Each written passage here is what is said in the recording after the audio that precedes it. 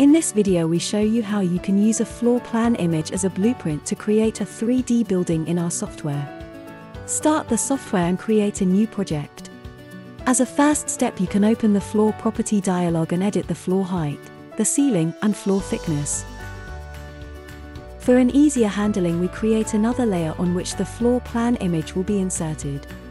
That avoids that the image is always selected by mistake while you insert our own walls, windows, and doors.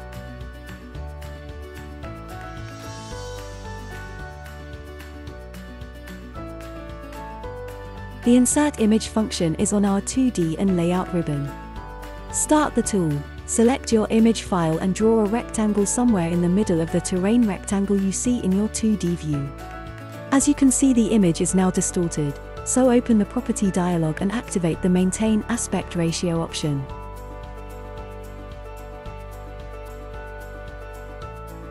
Now the proportions of your image are correct, but it still needs a size. An image only consists of pixels and has no absolute size for our to-scale floor plan drawings. We have to scale the image in order to get the correct dimensions.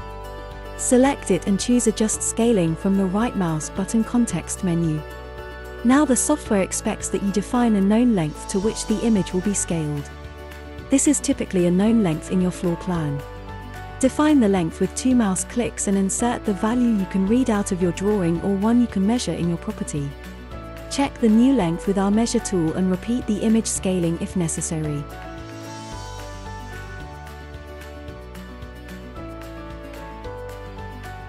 Activate your floor plan layer and start inserting your exterior walls.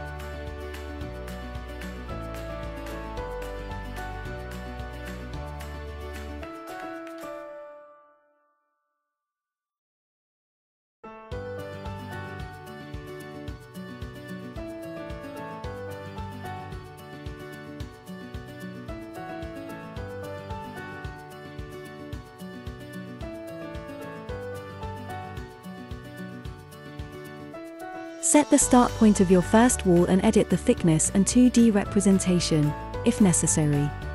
Save your exterior wall settings as default.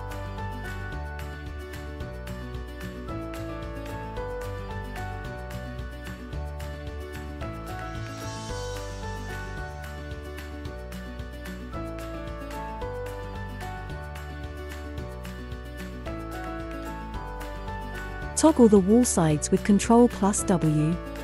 Keep the Control key pressed while you drag your walls in order to activate our internal angle grid.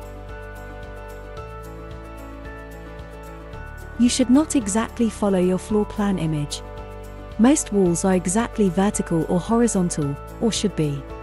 Follow your building contour, insert the correct values, hold the Control key pressed.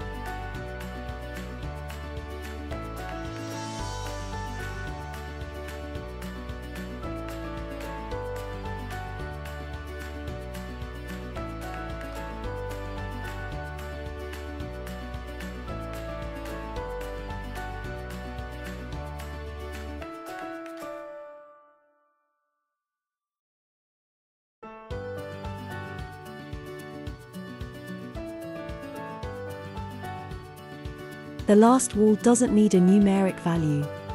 Just drag it to the first wall and insert it.